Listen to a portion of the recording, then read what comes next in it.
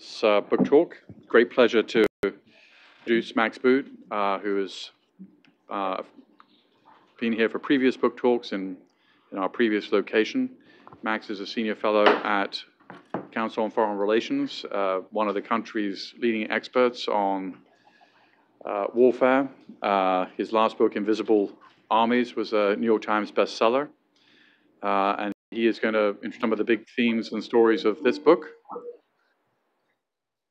Right after somebody takes that call. Right after we hang up that call, and then we'll open it to a discussion.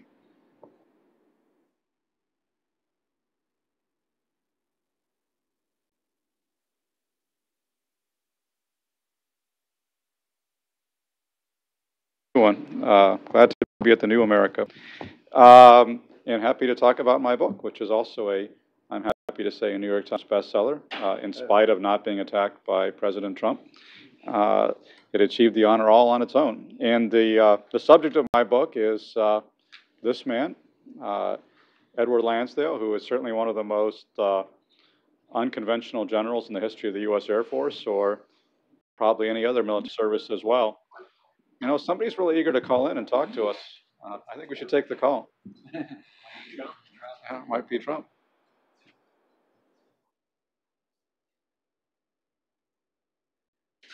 They're not going away.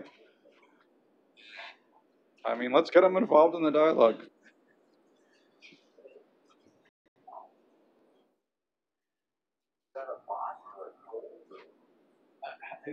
Very insidious. It's a competing publisher calling to sabotage my book talk. I'm just gonna borrow the mouse so I can mute. There we go. Very small. Can you? Sorry. No, got to roll with the punches. There we go.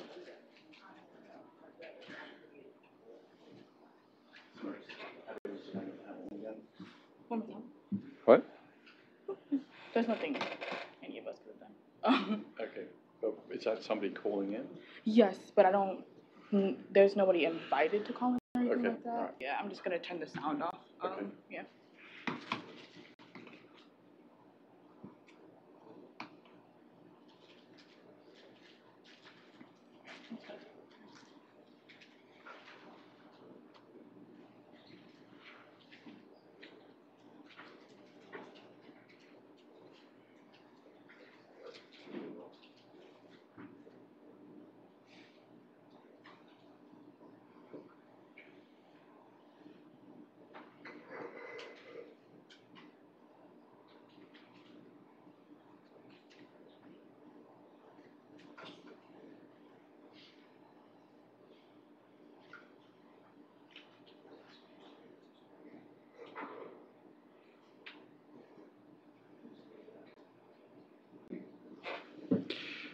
Okay, where was I? One is more unconventional. Yes, a very unconventional presentation and a very unconventional subject. Let's see, is this thing actually working now?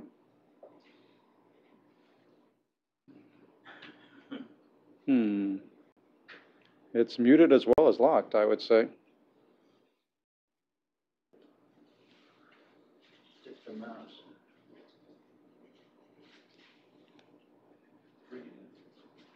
This thing doesn't, I can't seem to control it from here, though. Okay, maybe now it's working. Is it working? I think if you just use that, you should be good. Use this. Okay.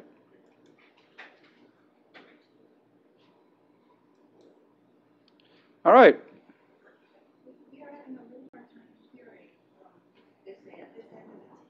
Why don't you come up here then?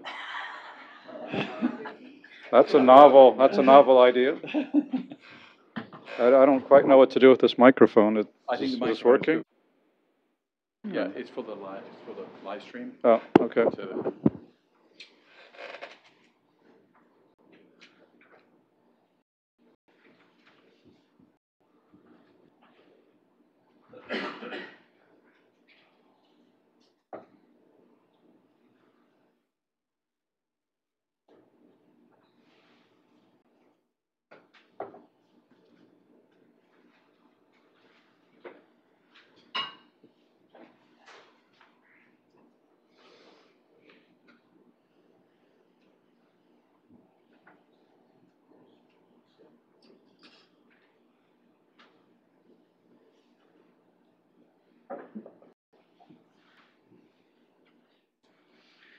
All right, on with our show. Edward Lansdale, one of the more unconventional general officers in the history of the U.S. Air Force, or really any other military service. He was said to be the model for both the quiet American and the ugly American. He's been written about by every major author on the subject of the Vietnam War, sometimes in laudatory terms, sometimes not so laudatory. If you go online, you'll even see a burgeoning conspiracy industry which fingers him as the mastermind of the John F. Kennedy assassination, based largely on, in fact, entirely on this photo, which taken in Dallas on November 22, 1963, which shows somebody from the back walking by a pair of tramps and two police officers. And based on this somewhat flimsy foundation, he has been widely accused of masterminding the murder of a president. In fact, this was the basis of Oliver Stone's movie, JFK. So there are obviously a lot of myths and legends about Ed Lansdale, and I would quote to you from the words of one of his bureaucratic rivals in the Pentagon in the early 60s, General Brute Krulak of the U.S. Marine Corps, who said, "There are few individuals in my knowledge more damned and at the same time applauded.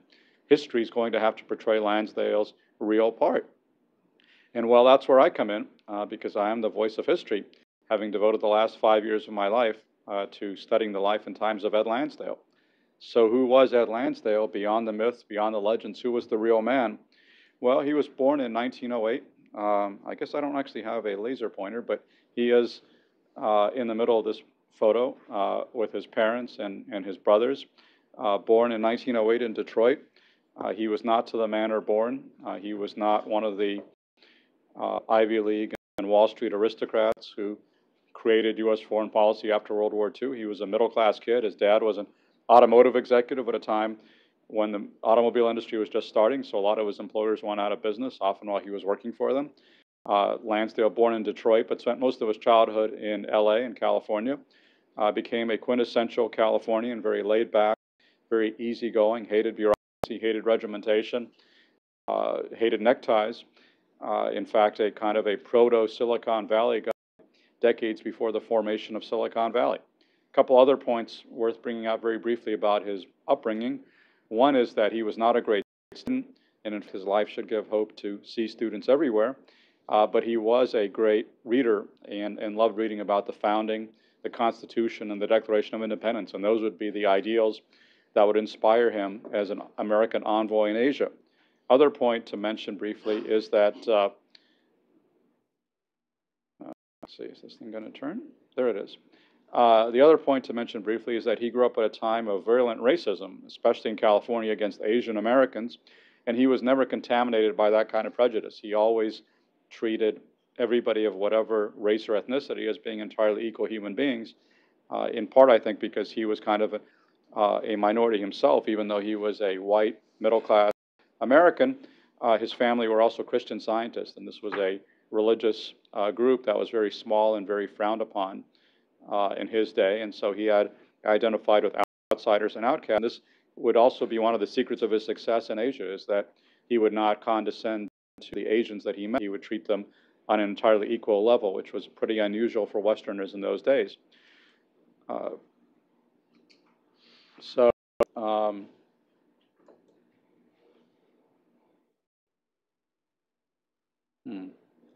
Well, let's see.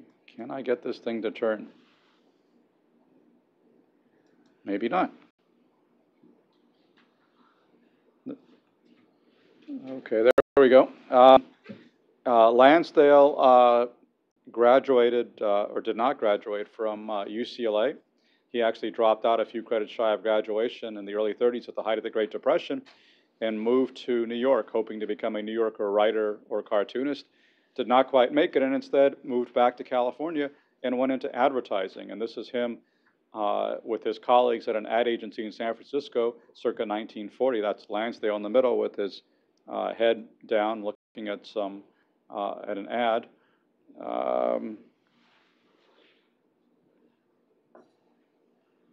And this is one of the ads that his ad agency did. He's actually, it's a little hard to see there, but he's up in the upper left-hand corner.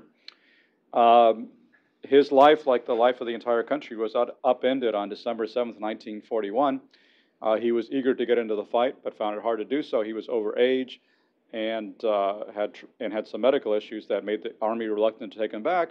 So instead of joining the Army, he joined the OSS, America's first civilian intelligence agency.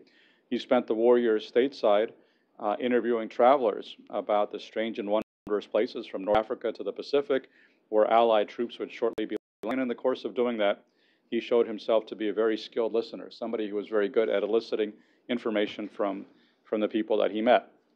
Well, by the fall of 1945, as millions of American GIs were returning home from the war, Lansdale went abroad on his first permanent overseas deployment to the Philippines, where he was sent by now he was an Army intelligence officer and would shortly get into the Air Force.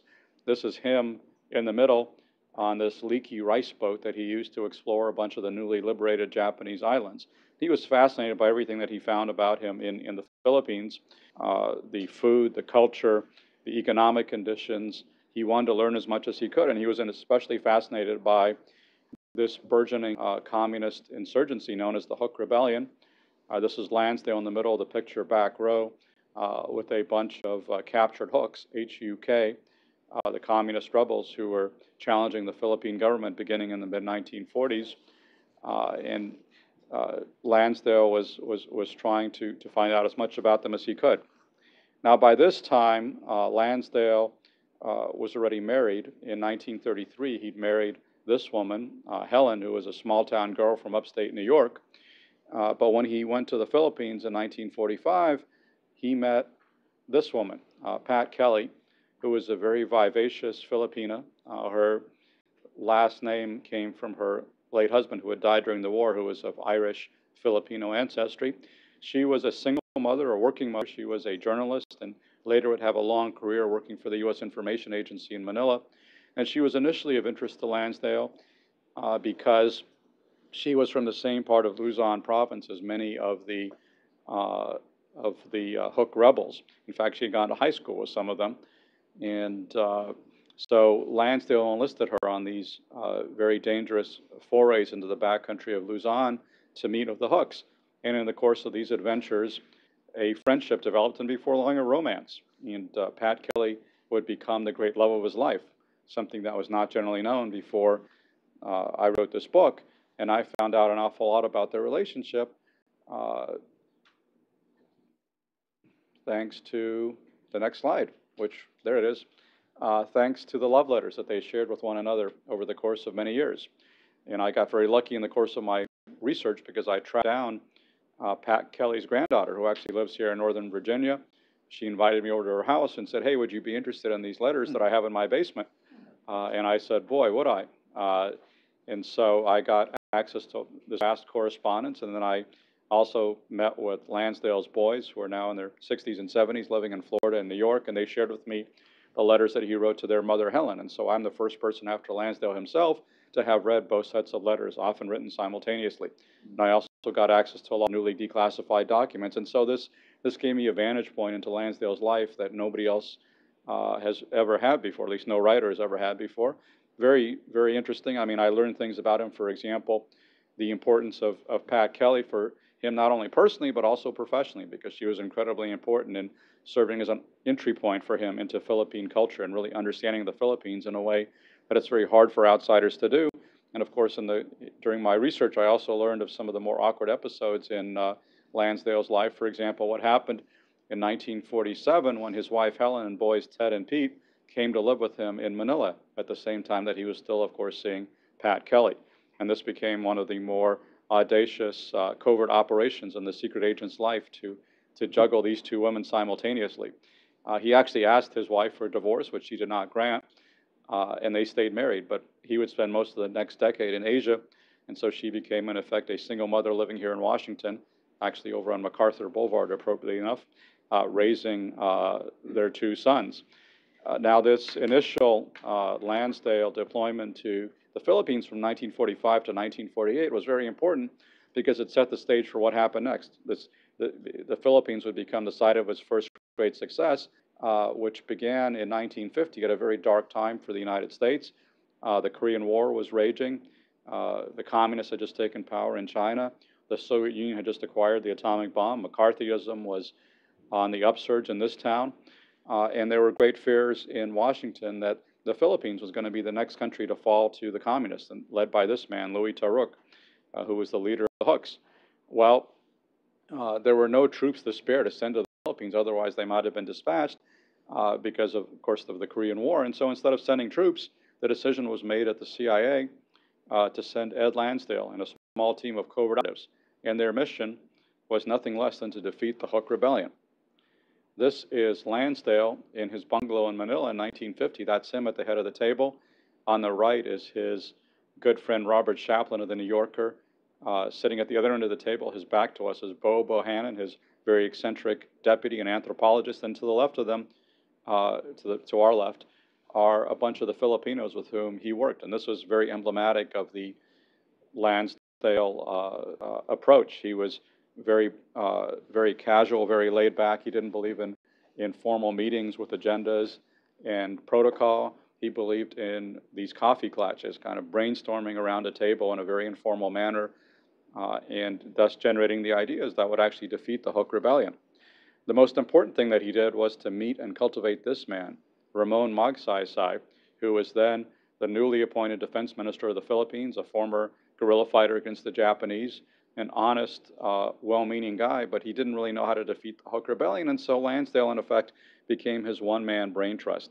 And Lansdale and Magsaysay traveled across the Philippines together, and together they developed what would today be called counterinsurgency doctrine. Lansdale's essential insight was that the way to defeat the insurgents was by using less force rather than more. He understood that it was counterproductive for the Philippine army to be bombarding barrios with artillery, which wound up killing a lot of civilians and creating more enemies than it eliminated. And so he counseled the Philippine army to be more restrained in the application of violence, to treat the population better, and treat them as brothers. And once the people would trust the army, they would then rat out the insurgents in their midst to the military forces. This is, basically coin 101, but at the time the word counterinsurgency did not exist, and Lansdale was a pioneer in this approach. Now remember, of course, that he was also a former ad man, and so he loved psychological warfare, which is the military version of advertising. And he knew a lot about the folklore of the Philippines, and he knew about these legends about the aswang, these vampires that were said to haunt the Philippine countryside. And so he decided to mobilize the aswang against the Hooks. And he did this by having a Philippine army unit puncture a couple of holes into the neck of a dead Hook fighter, and then spread the tale that he had been killed by one of these aswang vampires, thereby putting the fear of the supernatural into the enemy fighters. This became a big part of the Lansdale legend, but I don't want to suggest that he defeated the Hooks through these kinds of dirty tricks or psychological gambits. He really did it by focusing on politics, because he understood that the Hooks' basic appeal was in their slogan, which was bullets, not ballots. And why bullets, not ballots? Because people could not trust the ballots. The elections were rigged. And so Lansdale understood he had to give the people confidence in their political system, which he did by enlisting Filipino civic organizations to safeguard the balloting. But his masterpiece was getting Magsaysay elected president of the Philippines in 1953. Lansdale, on behalf of the CIA, became Magsaysay's virtual campaign manager. He, for example, came up with this campaign slogan, which was Magsaysay is my guy. And so Magsaysay became known throughout the Philippines as the guy. And so thanks to Lansdale's expert political advice and to Magsaysay's own accomplishments and personality, he was elected in a landslide. And this is him getting inaugurated as president at the end of 1953. And this was the death blow for the Hooks, because seeing that you had this honest reformer in office, they decided there was no point in continuing the struggle anymore. They could seek redress of their grievances through the political process. And so when Lansdale returned home, he became the fair-haired boy of Allen Dulles, the CIA director. That's Dulles on the far left, Lansdale next to him. By this point, Lansdale had acquired a new nickname. He became known as Landslide Lansdale for his achievement in the Philippines. And this became quite important when a crisis in another Southeast Asian country erupted in 1954. And that was the year of the French defeat at the Battle of Dien Bien Phu. This was a photo, by the way, that I took at the very interesting museum that now sits at Dien Bien Phu. So if you happen to find yourselves in northern Vietnam, I would recommend checking it out. But there was, of course, great panic in Washington in 1954 about the fall of the French Empire and the possibility that Ho Chi Minh and the communists would take over all of Indochina. You then had the Geneva Conference, which split Vietnam into two. You had created northern Vietnam under Ho Chi Minh, but South Vietnam was supposed to be a non-communist state, but nobody quite knew how do you create this non-communist state out of nothing. And thus Allen Dulles and his brother John Foster Dulles, the Secretary of State, were talking about these problems not far from here. They decided, well, why don't we send Ed Lansdale out to the Vietnam and see what he can do? And so it was in the summer of 1954 that Ed Lansdale arrived in Saigon. And his marching orders from Allen Dulles were quite literally, do what you did in the Philippines. And he did. The first thing that he did was to find a new protege to cultivate. As he had cultivated Mag Sai Sai in the Philippines, he cultivated No Dinh Diem, who's in the center of this photo, this Catholic Confucian Mandarin who was just appointed prime minister of the new state of South Vietnam. Very few people imagine that Diem would last 9 weeks, much less 9 years in power.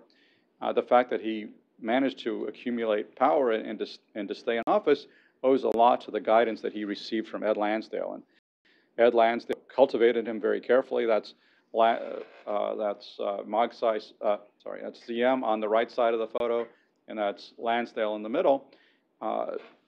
Now it was much harder to cultivate Diem than it had been with Mag Sai Sai for various issues, including the fact that Diem and Lansdale literally did not speak the same language, because although Lansdale had a real talent for cultivating foreign leaders, he was a typical American in that he only spoke English. And this was not so much over in the Philippines where the elite spoke English. It was a bigger problem in Vietnam where they spoke Vietnamese or French. And so he had to work through a translator. But even working through a translator, he cultivated a very close relationship with Diem. And how did he do it? Very simple. He listened rather than lectured. Instead of laying down the law, as Americans are wont to do, he showed great patience in hearing Diem out. This was not easy to do because Diem was a notorious windbag who was famous for going on for hour after hour and boring the pants off of most of his American interlocutors. But Lansdale was made of sterner stuff and probably had a stronger bladder because he would sit there hour after hour listening to Diem drone on. And at the end of that time, he would say, well, that's fascinating, Mr. Prime Minister. If I understand what you're saying, it's X, Y, and Z. And then he would rephrase what Diem had told him, putting across his own ideas as if Diem had thought of them himself. A very effective method of operating, by the way. It works. I would recommend it. It works with bosses. It works with spouses. It definitely works with foreign heads of state. And so that was the method by which Lansdale won Diem's confidence and enlisted his support to carry out his full pacification agenda for South Vietnam, which included Operation Passage to Freedom, enlisting the U.S. Navy to move 900,000 refugees from North Vietnam to South Vietnam, thereby greatly strengthening the state of South Vietnam. And of course, Lansdale being Lansdale, there had to be a psychological warfare component to this. For example, hiring a soothsayer to predict bad fortune for North Vietnam and good fortune for South Vietnam. He brought over Filipino doctors and nurses to provide free medical care in South Vietnam to get people to support the government. This was done under the auspices of a supposedly independent Filipino organization called Operation Brotherhood, but of course it was all sponsored and paid for by Lansdale and the CIA.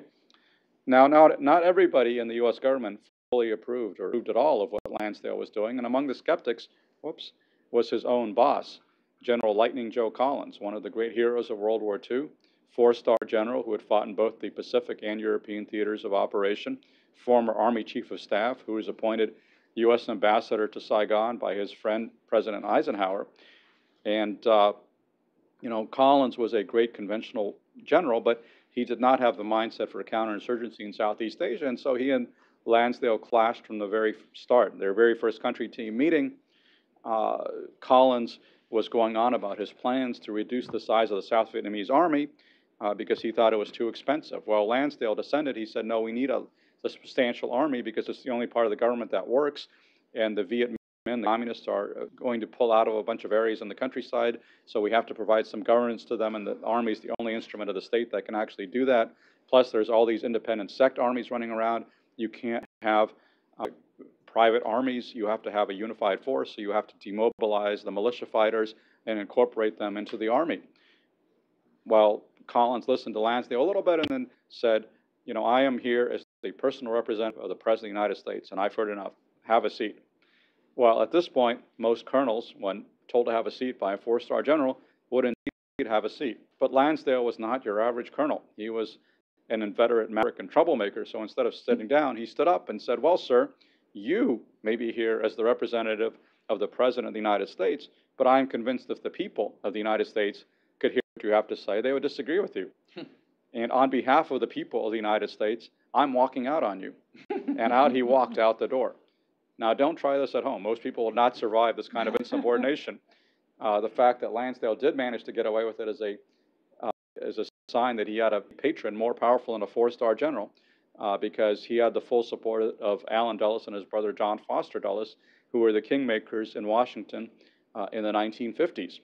And their support enabled him to run roughshod of General Collins, which became of great importance in the spring of 1955 during the pivotal episode in the Diem's consolidation of power, the Battle of Saigon, when Diem sent the South Vietnamese army into the streets of Saigon to battle these sect militia forces. And it was a real street fight in touch and go for a while. And General Collins wanted to abandon Diem. So Lansdale went over his head straight to Allen Dulles, and Allen Dulles got President Eisenhower to overrule his ambassador. Thus, Diem maintained U.S. support and able to consolidate power in South Vietnam. So by the end of 1956, Diem appeared to be firmly entrenched in power. Here he is touring an area of the provinces pacified at Lansdale's direction. Lansdale finally left Vietnam at the end of 1956, returned to Washington to a senior policy post at the Pentagon, and the general feeling at the time was that Diem, like Magsaysay, was this great nationalist hero in Asia, this bulwark against communist expansionism, and of course, among those in the know with the very top-level security clearance, they knew who was, they knew who was truly responsible for Diem's success, and that was, of course, Colonel Lansdale. And here he is getting a medal from Vice President Nixon as his wife, Helen, looks on. By the late 1950s, Lansdale was becoming one of the least secret agents on the planet. He was actually pretty famous. He was said to be the model of Graham Greene's The Quiet American. He was definitely the model for one of the main positive characters in The Ugly American. And he was acquiring all sorts of nicknames like the American James Bond and the T. Lawrence of Asia, as well as, of course, Landslide Lansdale. When the Kennedy administration came into power, they were quite enamored of Lansdale. But ultimately, Lansdale's legend would prove his undoing, because the Kennedys, in fact, came to entrust him with a task that he could not possibly accomplish, and that was to deal with their top-level objective, the overthrow of Fidel Castro. The Kennedy administration had begun with the catastrophe of the Bay of Pigs, and the Kennedys were determined to avenge this debacle, this insult, by getting rid of Castro, whether killing him, overthrowing him, they didn't care. They just wanted him gone, but they had no confidence in the CIA, which had botched the Bay of Pigs and which Lansdale had opposed. And so instead of entrusting the agency to get rid of Castro, they decided to entrust the American James Bond. And so at the end of 1961, Lansdale became operations director of Operation Mongoose, this interagency effort to topple Castro. Well, he very quickly determined that the only way you were going to get rid of Castro in short order was with an American military invasion. But the Kennedys did not want to invade Cuba. They wanted some kind of covert action gimmick that would enable them to get rid of Castro at no risk to themselves. And so Lansdale would spend much of 1962 trying to provide that covert action gimmick. And the result was, well, I'll show you the result if the slide will turn. There it is. This was one of the results. This was Gusano Libre, the mascot of the Cuban rebellion as concocted by the artist at the CIA. And this is free worm because Castro called his enemies worms, and so this was an attempt to turn that moniker against him. And this is a propaganda leaflet showing free worms sabotaging power lines in Cuba. Well, you have to admit this is undoubtedly the cutest mascot that any insurgency has ever had, but it was not very successful. The only thing that Operation Mongoose achieved was to generate the intelligence that alerted policymakers in Washington that Nikita Khrushchev was emplacing nuclear missiles into Cuba. After the conclusion of the Cuban Missile Crisis in October of 1962, Operation Mongoose was disbanded, and Lansdale lost the favor of the Kennedys and was left essentially defenseless before his many bureaucratic enemies, of whom the most important was his own boss, Secretary of Defense Robert McNamara.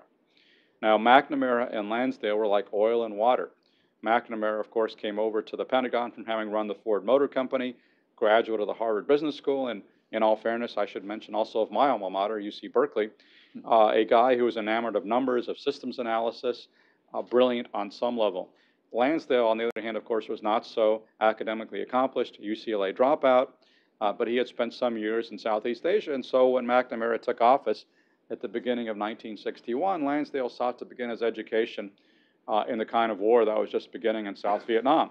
And Lansdale had just returned from South Vietnam. He brought some captured weaponry with him from the Viet Cong, some rusty rifles and pistols and spears and so forth, all caked in mud and blood, and walked into McNamara's office and dumped these weapons on McNamara's immaculate desk. And he said, "Mr. Secretary, these are the weapons that are being used by our enemies in Vietnam. They're not very sophisticated, and the people using them, you wouldn't even recognize them as soldiers, but they think of themselves that way. And they are, in fact, licking the troops on our side who are armed with all the best equipment that the U.S. Army can provide because they have the power of an ideal. They have the power of an idea.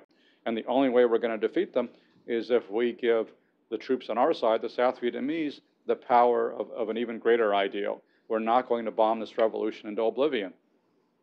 Well, in hindsight, pretty wise advice, but McNamara was invincibly armored in his ignorance and arrogance and ignored what Lansdale had to say.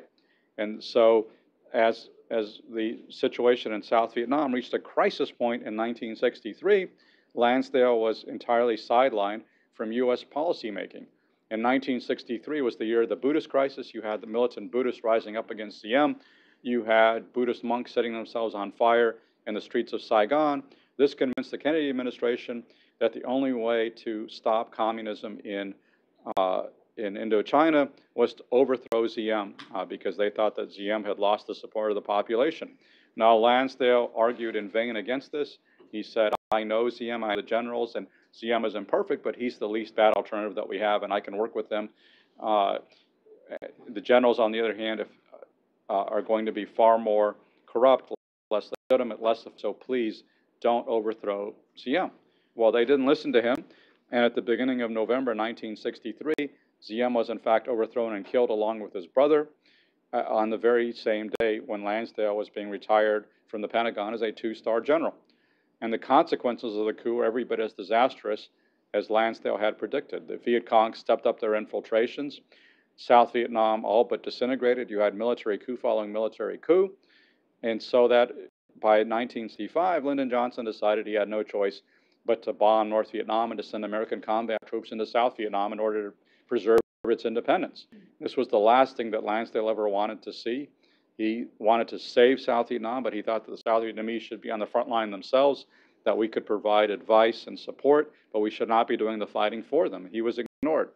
He went back to Vietnam in 1965 to try to help, working at the U.S. Embassy. That's him in the middle, arriving at Saigon at the airport. He went to work for this man, Henry Cabot Lodge, the U.S. ambassador in Saigon. It was not a happy relationship because Lodge had also been the ambassador in 1963 who had overseen the overthrow and murder of Lansdale's friend, Ngo Dinh Diem. Now, in the past, in the 1950s, Lansdale had no problem running roughshod over mere ambassadors. He did not have quite that same power in the 1960s. The problem was that he no longer had patrons as powerful as the Dulles brothers in Washington. And there we go. His chief patron in the 1960s was Vice President Hubert Humphrey, whom you can see on the left of this photo. Humphrey was quite taken with Lansdale but he was almost powerless to affect President Johnson's calculations in the Vietnam War. Lansdale also tried to cultivate local proteges, and he tried to work with Win Cao Ki, seen on the right of this photo, this very flashy Air Force Vice Marshal, who was Prime Minister and then Vice President of South Vietnam, but Ki lost a power struggle with Nguyen Van Tu, another general who became the dominant strongman of the military junta. And so in the mid-1960s, Lansdale lacked both a powerful patroon in Washington and a powerful protege on the ground in South Vietnam. And so he became largely a spectator as the American war effort careened along its conventional course. General William Westmoreland genuinely thought that he could kill the Viet Cong faster than they could be replaced. Lansdale consistently argued against this illusion. He said the only way you're going to win is by creating a stable, legitimate, and popular government in South Vietnam that the people can support. He was ignored. Finally, the wisdom of his insights became undeniable after the Tet Offensive, which broke out 50 years ago. Lansdale had warned against it, that an offensive was coming, and he very quickly saw that while Westmoreland was claiming it was a great victory, it was in fact a crippling psychological blow that destroyed American popular support for the war effort. So when he went home from Vietnam for the final time in the summer of 1968, he was feeling very much dejected, defeated, and demoralized because he understood that the war was being lost, and he was not terribly surprised when in 1975, North Vietnam invaded South Vietnam and very quickly destroyed the husk of a state. Now, the question I raise in my book, The Road Not Taken, is what would have happened if Lansdale had been listened to? What if his road had been the one that we had taken? Well, I certainly can't sit here today and say that we would have necessarily prevailed, that South Vietnam would still exist, because no matter what we did, North Vietnam was going to be a formidable adversary with more will to win than the United States had. But at the very least, what I can say with some certitude is that if Lansdale had been listened to, we would not have lost 58,000 Americans in the jungles of Vietnam. We would not have had millions of Vietnamese killed in the crossfire because he never wanted to see this conventional big unit war in the first place. And so I think this was a tragedy of history that he was ignored. And it's something that he himself felt very keenly to the end of his days. He was tortured by the might have beens and what ifs of his career. While his professional life obviously did not have a very happy ending, he did find some personal happiness. After his first wife died in 1972, Pat Kelly, who was still unmarried and had just retired from the U.S. Embassy in Manila, moved to Washington, and the two old lovebirds married on July 4th of 1973. This is them in the kitchen of their house in Northern Virginia. And they lived happily ever after until Lansdale's own death from natural causes in 1987. And it was a very moving experience for me to visit his grave at Arlington National Cemetery, because after 5 years of studying the guy, I felt like I really knew him. In fact, probably more in some ways than I know my own father, which may be a commentary on my relationship with my father, but also a commentary on my in-depth study of Ed Lansdale. And so, I tried to tell his story and to do justice to it, and it took directions I did not fully expect. I mean, I knew this was going to be the story of the Vietnam War, but it was also developed as an adventure story, a spy story, and most surprising of all, a romance, and a very touching romance between Ed Lansdale and Pat Kelly. The final point that I would make is I think this story, while intrinsically interesting, and I hope a good read, also I think has some relevance for the present day, because we are engaged in another great counterinsurgency today, this time not against Islam, not against communist insurgents as in Lansdale's day, but against Islamist insurgents. And how are we going to win the war on terror? Well, I would submit probably not with mass numbers of American ground troops. We've been there, done that, tried it, didn't like it very much, probably not going to do it again anytime soon. So if we're not going to win American ground troops, how are we going to win? Well, I think if we do win, it'll be with American advisors, with relatively small teams of diplomatic, military, and intelligence personnel working with frontline states, in fact, much as they did recently to fight ISIS.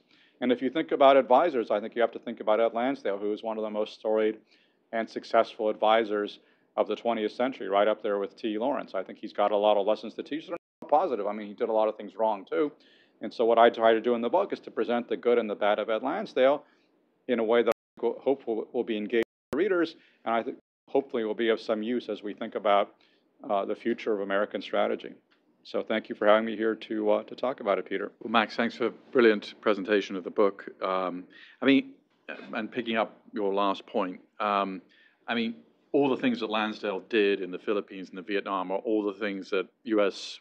government officials don't do, essentially. So, I mean, you worked for General McChrystal when doing the assessment in Afghanistan, and probably the nearest American to get to Karzai was probably General McChrystal, but he didn't get anywhere close to him in the way that Lansdale got close to Ziem and other people. So, I mean, because what you're, in a sense, that one of the big takeaways here is, if you're going to do this, you're probably going to have to spend several years in the country pick your country. You probably aren't going to do your family really at all, or your children, or your wife. It's going to be hard. You could develop a new family, though. You could, and of course, the other, one of the, as we've discussed, John Paul Vann, who was another person who kind of understood perhaps how to conduct the war in Vietnam, also had a sort of separate family and is a similar figure, I think, to Lansdale. But I guess the question is,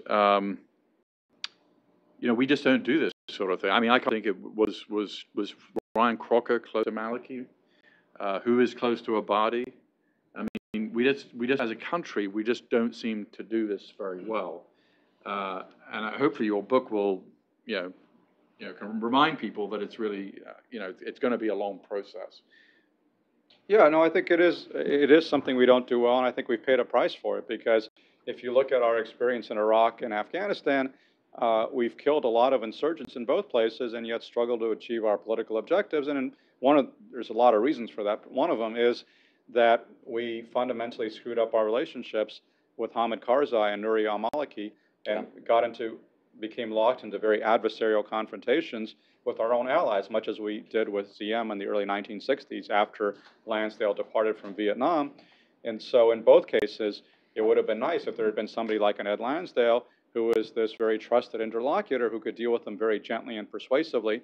I think with Karzai, actually, I would think probably the closest we had that was probably Zal Khalilzad, right, who was there for a while, but then of course he moved on and nobody really replaced him. I don't think we ever really had that with Maliki. And so I think we could use today kind of an army of Ed Lansdales. I mean, it's kind of interesting that the actual army, not the metaphorical army, the actual U.S. Army, is standing up something called SFABs, the Security Force Assistance Brigades, the first units dedicated to the advisory mission, which is a great initiative on General Milley's part, and I think long overdue, because military advisors have been kind of the bastard stepchildren of the armed forces. So that's great recognition that we need military advisors. But my question is, who is providing political advisory work? And in fact, the political advisory mission is ultimately more important, because you can teach an army to march and shoot straight and call in airstrikes and all that kind of good stuff, but it really doesn't matter that much if they're working on behalf of a dysfunctional government. And we saw that in the case of Iraq, where the Iraqi army was pretty decent up until 2011, but very quickly fell apart for lack of political leadership thereafter. And so who in the U.S. government really focuses on the political advisory mission? Really hard to see. I mean, occasionally the State Department does it, but it's not really their core view of what they do, and their capacity has been devastated under Secretary Tillerson. So, I think that this is a capacity which is really MIA in the U.S. government. Nadia Shadler, who's a Deputy National Security Advisor, has just written a book kind of basically with the theory, actually, if you're going to have one of these long-term presences, it's actually the military that has the capacity and ability to do this. And she goes back, for the last 100 years and looks at the various American kind of enterprises. And would you agree with that? Yeah, I mean, I think de facto, yes, the military winds up doing it. I mean, I was, at the Army War College in Carlisle, PA recently. I was at the Maneuver Center of Excellence at Fort Benning. I was at the Naval Postgraduate School in Monterey. And in all those places, when people asked me for advice that would be of use to them, the advice I gave them was focus on politics. You're not going to achieve your mission with a narrowly military, and especially not a narrowly military kinetic focus. You have to focus on achieving a viable political end state. And, as I said to them, I mean, this is going to make you guys uncomfortable, because the military thinks of itself as being apart from politics. And of course, it should remain apart from politics in the domestic context, except of course when their generals are serving in the most senior policy positions in the government. But aside from that, it should generally stay aloof from politics. But in a foreign context, the military doesn't really have the luxury of saying, that's outside of our lane, let somebody else do it, because they're looking around for somebody else to do it. They're going to be waiting a long time. Now, that said, I think it would be nice if we would develop more of a civilian capacity to do this. And there are, I would add, there are sort of Ed Lansdale-like figures that I have met in my travels, and I'm sure you've met too, in places like Iraq and Afghanistan. And I'm thinking, for example, of Carter Malkasian, this history PhD, who worked with the Marines in Afghanistan and Iraq, learned Pashto, became very close to some of these tribes, or Sarah Chase, who was this former NPR reporter who lived in Kandahar and then became an advisor to U.S. commanders in Kabul. Emma Skye, who was this British woman who became advisor to General Odierno in Iraq. So these people do exist, but we don't really cultivate them, and it's often very hard for them to have an impact on the policy debate in Washington, which is something that Lansdale struggled with as well. And in his case, he often sabotaged himself, because one of his paradoxes is that he was very good at cultivating foreign leaders, but he often alienated his own leaders. And his tendency to make more bureaucratic enemies than he could handle ultimately meant that he did not have the influence that he might otherwise have enjoyed.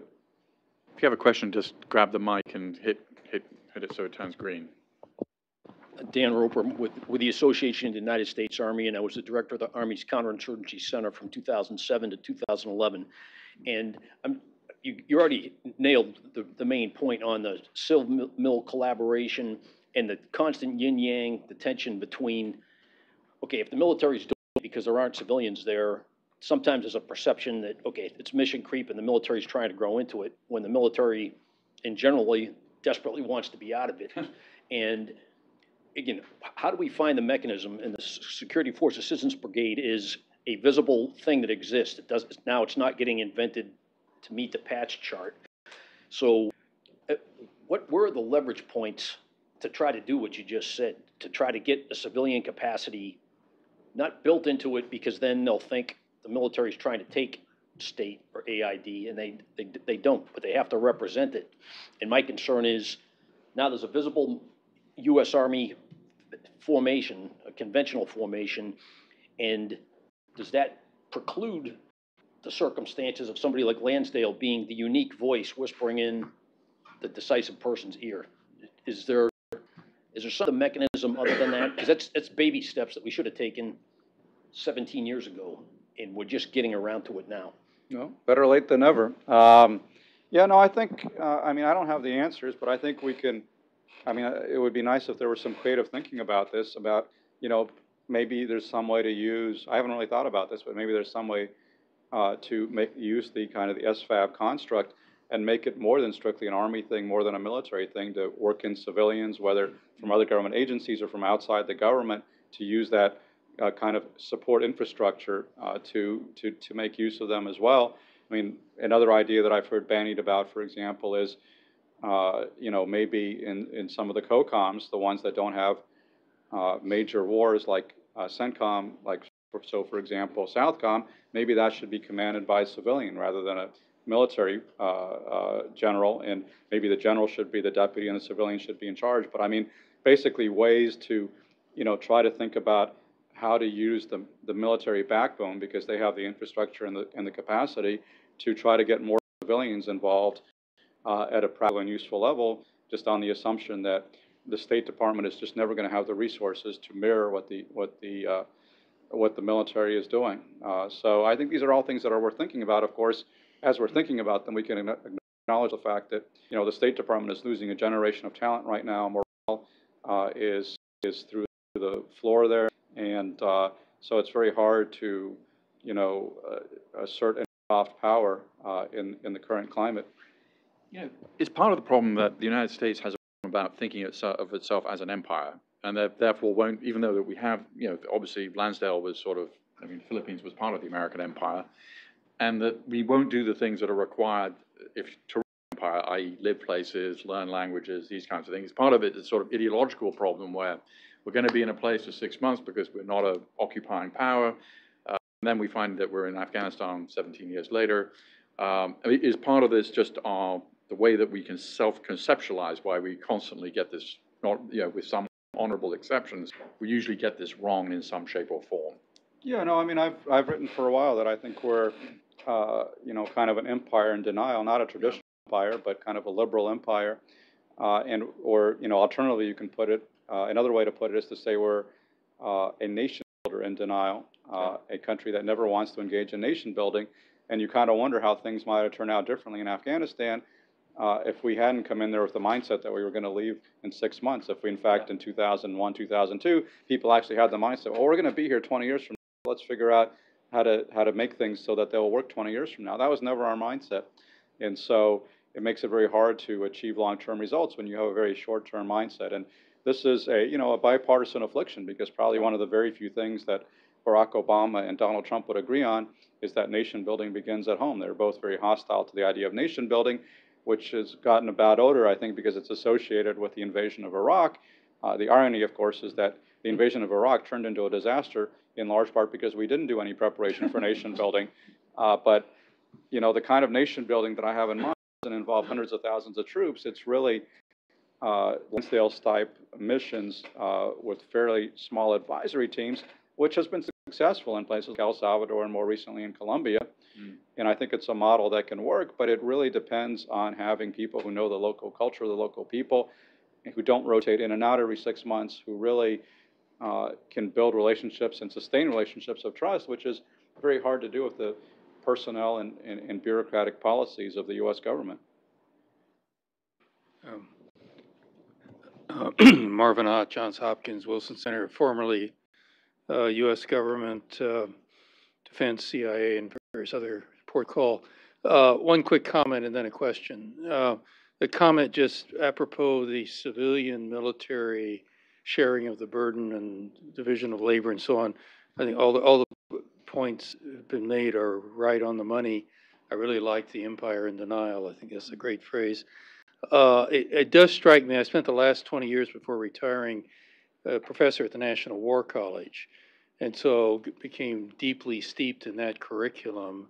And as you know, I mean, this is a civilian military enterprise, and there's a consistent effort to instill in the uniformed services exactly the kind of sort of governance, civilian part of the burden.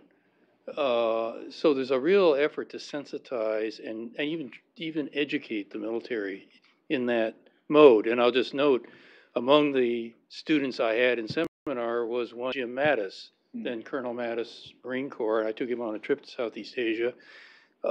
He's a guy who got it, and he's not alone. I mean, it's a minority, but there's a distinct sort of stream of folks that come out of the War College and other JME institutions that that get that. So that's the comment. The sort of basically a question. Back to the history of Vietnam. I was in Vietnam in the early '60s. I was on the state desk when Diem coup occurs. At the time, I thought I was steeped in sort of the counterinsurgency romance and lore and Green Berets and JFK and all that.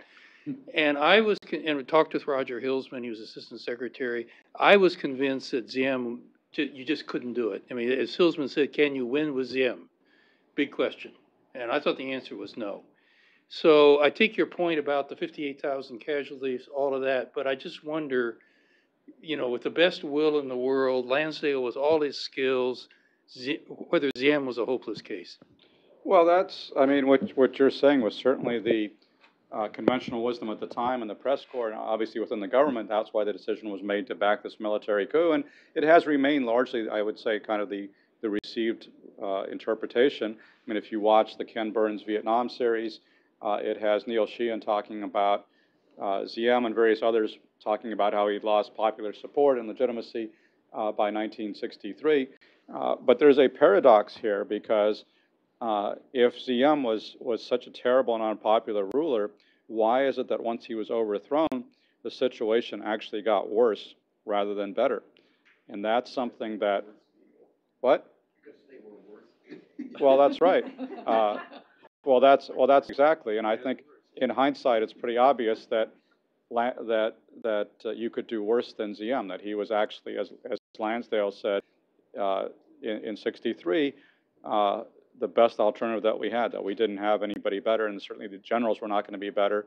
Lansdale was convinced, and a lot of other people were convinced too. I mean, Rostow subsequently said that, our last chance to avoid Americanizing the war in Vietnam was to send Ed Lansdale over there in 1963, because he thought that Lansdale was the only person who could have pushed aside No Din Nu, Ziem's spiritorial fascist brother, and convinced Ziem to conciliate the Buddhists and to act in a less authoritarian and high-handed fashion, because Ziem trusted Lansdale and he didn't really trust any other Americans. But Lansdale could not get over there in '63 because by that point he had too many bureaucratic enemies at the State Department, at DOD, at the CIA. He did not have a lot of friends in government by that point, and so he was blocked from going over there, and Ziem was overthrown. And again, it made the situation much worse. And in addition to destabilizing South Vietnam, it also Americanized the war, because it kind of gave us ownership of the situation in South Vietnam, because we'd overthrown their ruler, and so we took responsibility for the fate of South Vietnam, and that's what set us on the path to 500,000 troops. Jeff Stein, who was an intelligence officer in Vietnam back in the day. Yeah, thanks. Nice to meet you. Yeah, great to Max, see you. finally in person. Enjoy reading your writing. I love your book. I think you've got a lot of really salient points, but I'm very skeptical about this idea of that we've talked about in the last few minutes about, turning armed forces into advisors and so on. It prompted me to recall what Bob Kaiser, who became managing editor of the Washington Post, but in 1968 and '69, he was a correspondent in Vietnam for the Post. And when I was doing my own Vietnam book, he gave me his diary with a very generous thing. And one of his entries was, we have advisors at every level in Vietnam, and when we are the ones that are the advisors. I spent a year in language school before I went to Vietnam.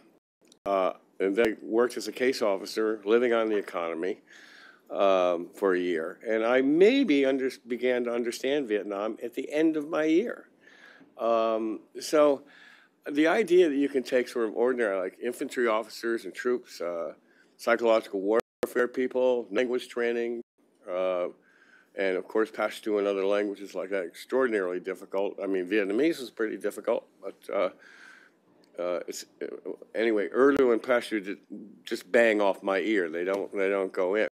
I'm just really skeptical about this idea of turning troops into advisors, overnight advisors, and telling who are they going to advise and what are they going to tell the ordinary Afghan village and tribal leaders and so on. What have they got to tell them? Well, I mean, I think your skepticism was well warranted, and of course, part of the reason why Lansdale was effective was because he was not just there for a one-year tour. I mean, he spent something like 6 years in Vietnam, so he really got the lay of the land, even though, I mean, he was handicapped by not having the language capability. But he, he became friends with a wide variety of Vietnamese and kind of integrated into Vietnamese society greater than most folks do in the course of a one-year deployment.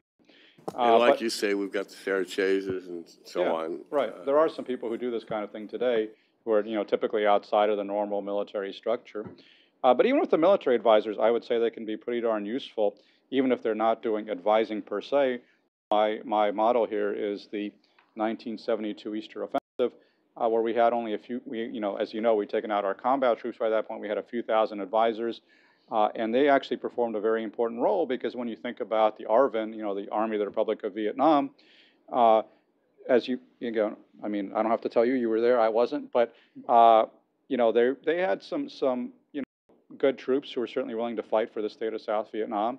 I think a lot of problems, like with any other military force, I mean, as the old saying goes, they're no bad soldiers, only bad officers. Their problems had to do with kind of the corruption, favoritism, and all these other problems within the officer corps, much like in Iraq or Afghanistan or what have you. And I think the few thousand American advisors performed a vital role in 1972, which was that they basically provided the leadership that the ARVN needed and often did not get from their own officers. And so you had people like John Paul Vann directing the defense of the Central Highlands and doing it very effectively, calling in, of course, they also had American air power. And so that's another thing. Just like today in Afghanistan or Iraq, advisors are the key links that allow the use of American air power, but do it very effectively. And so that relatively small number of advisors actually, I think, saved South Vietnam in 1972, and potentially, if we had kept the advisors and kept the air power, might have been able to save South Vietnam in 1975. But there was that overriding weakness within the South Vietnamese government of their aloofness, corruption, ineptitude, and so forth. And these were all things that Lansdale had identified in the 60s and said, we need to. He was trying to promote more reformist generals who would be more honest and less corrupt. And he just got no traction in either Saigon or Washington because nobody on our side cared about that kind of stuff. They thought that we would just, use massive firepower and blast the insurgents into oblivion. But he was very worried about what the long-term fate of this country would be with this kind of illegitimate, corrupt, aloof military dictatorship, and that ultimately proved part of their undoing, I would say. We have one more question, and then Max will sign books. John Vrolick, separated Marine infantry officer. To what extent do you think the U.S. can avoid the negative connotations or contamination even of a political advisor to a candidate? Certainly Magsaysay was successful, but the U.S. didn't have quite the same flavor of U.S. influence or U.S. imperialism. I spent 3 months in Vietnam back in 2007 working for the State Department, and much of the communist propaganda still refers to Diem and so forth as the running dogs and so forth of the Americans, and that was a big selling point there. But especially if we think today in an Islamic society, to what extent does having a U.S. political advisor necessarily just immediately lose that candidate their legitimacy? And if we keep that in mind, is it worth having covert political advisors, and is that a workable solution, kind of as you see it? Well, I mean, those are all legitimate issues, and those were even issues in the Philippines in the early 50s, where Magsaysay's political opponents tried to paint him as the lackey of Washington who was being manipulated by his American advisor, Colonel Lansdale. It didn't actually work so well in the Philippines because Filipinos, at least at that time, were pretty pro-American, and so Magsaysay basically said, yeah, the Americans support me, that's great, and that didn't hurt him, it helped him. Obviously, in other parts of the world, it's a greater issue. And it has to be managed sensitively. And obviously there is a lot of anti-Americanism out there, and probably a lot more now than there was prior to November of 2016. And so that doesn't help the cause because, if you're an American envoy, you're associated with the president of the United States, which is a pretty heavy rock to carry in your ruck. I don't think it's a mission impossible. I think it has to be managed because even though obviously there is resentment, and anybody who's seen as kind of the client of the United States there's going to be some backlash and resentment, but there is also some positive connotations with that. There's also an era of power that we have had where people gain strength from their association with us, and often, in fact, play on their client relationship with us to manipulate local politics in their favor, kind of using our power to vanquish local rivals. I think we're kind of treated with a mixture of resentment and admiration, and there's all this complex mix of emotions. But in most countries, it's not like anybody who's associated with the Americans, that's the kiss of death. I think it's a much more complex issue, and we certainly have representation in all these countries. We have military missions in all these countries, and so it's not really a question of whether we have diplomats and military personnel and intelligence officers. I mean, we got all that stuff. The question is, how are they conducting themselves? What are they doing? And it's kind of interesting in the case of Vietnam, because Lansdale was on loan to the CIA. He was a very unconventional CIA guy who didn't really believe in agency tradecraft, and the agency didn't really believe in what he was doing. So as soon as he left Vietnam at the end of -- the CIA kind of went back to business as usual. There was nobody who replaced him as an advisor to Diem because nobody at it wasn't Langley at that time. They were actually headquartered in town here. But nobody in the CIA thought that was an important function to perform. And instead, they went back to their comfort zone, which was hiring a cleaning woman in the presidential palace to steal the president's waste paper basket and take the contents to the station for analysis. Now, Lansdale thought this was ridiculous because he didn't need to steal Diem's trash to figure out what he was doing. He would just go see Diem, and he was friends with Diem, and Diem would tell him what was going on. And so he had this he didn't really believe in these controlled agent relationships. He just believed in friendship and empathy and winning people over. And I have to believe that's still not impossible. But that's that's kind of not our mindset. We have a different approach to things. One more quick. Do you think force protection, which is basically trumps everything else with the State Department and the U.S. military now, sort of damages the ability to do the things that Lansdale did? You know, when you use that word, you have to pay a royalty to the Trump organization now. Little known law that was just passed. Yeah, force protection, I would say, is probably a greater impediment today than it was in Lansdale's day, because as those of you who are in Vietnam can attest, force protection rules were a lot looser then than they are now. But again, I mean, you can finesse these things. You can still operate, and lots of people in Afghanistan and Iraq have ignored the very strict force protection requirements. Yeah. Well, thank you, Max. That was brilliant. Thank you.